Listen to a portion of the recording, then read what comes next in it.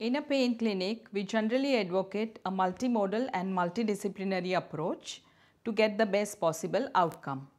These patients can be offered multiple different modalities to get the best possible outcome. So, we start off mainly with pharmacotherapy in form of various drugs as appropriate for the type of pain that the patient presents with. Besides this, we have also got a spectrum of interventions right from basic to the advanced interventions which can be offered to the patient as appropriate for their particular pain syndrome.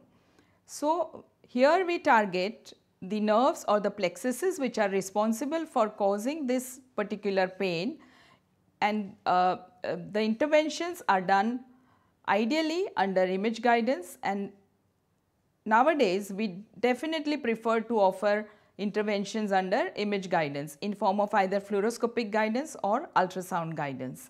This is to reach the target precisely with minimum side effects.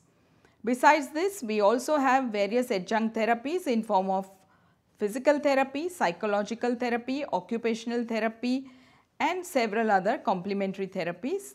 Overall, we can achieve the best outcome if we combine more than one modality depending on an individual pain syndrome. So, the most common interventions that we perform as pain specialists are directed towards the spinal pain such as low back pain, in which we most commonly perform transforaminal epidural injections under fluoroscopic guidance or facet joint injections in form of medial branch diagnostic blocks or radiofrequency ablation.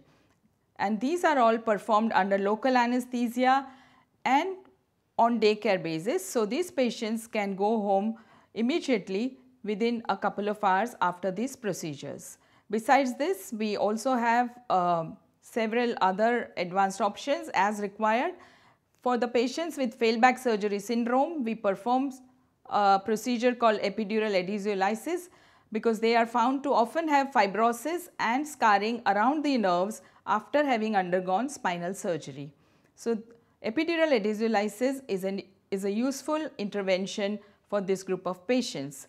If the patients fail to respond to the conservative line of management and they have severe refractory pain, we also have the option of advanced pain therapies in form of neurostimulation or intrathecal drug delivery system. Transforaminal epidural injections are found to be quite useful, and they have a good success rate with a good evidence in literature for their use in common clinical practice.